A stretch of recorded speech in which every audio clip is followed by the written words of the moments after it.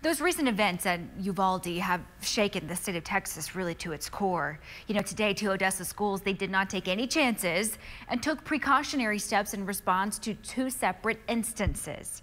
UTPB STEM Academy went on hold and Harmony Science Academy went into a lockdown. Rachel Robinson was at Harmony Science Academy earlier today. She has more from reactions from parents, students, and ECISD staff.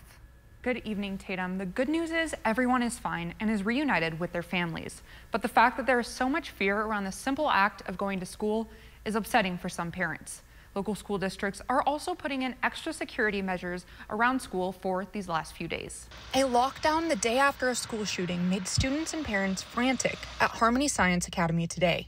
It was scary. It was scary? You don't know what to expect, huh? That's why we always tell you to keep on your toes, right? Joshua got a notification that there was a lockdown at his son's school, and his mind went to worst-case scenario. Called the wife right away, and then came over here to, first response, especially since the situation that happened yesterday, elsewhere. And then just, things run through your mind, your head as a parent. And all we have is our kids, so it's sad that we have to go through this.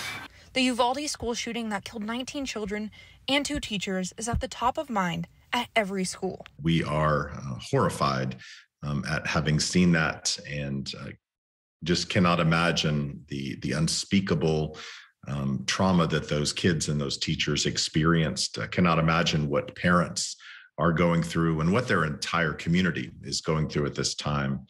Schools like Harmony Academy and schools within ECISD are taking no chances when it comes to safety. In response to that, we have heightened our own security on our campuses. School in ECISD ends on Thursday of this week, and we have extra officers, not only our own police officers, but members of the Odessa Police Department, the Sheriff's Department. While being extra cautious is good, parents wish it was just something that didn't need to happen in the first place. You always think the worst, and that's what we do, right? Because of nowadays society, and it's sad that we have to do that.